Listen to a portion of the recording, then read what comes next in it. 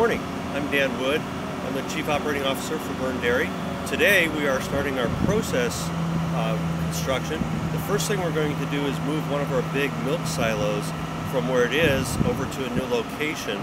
That way we can start the next phase of construction with the process area of the building, which is the most intense, the most expensive, because that's where we put all of the UHT, which is an ultra high temperature pasteurizer, and all the structure to support our process addition.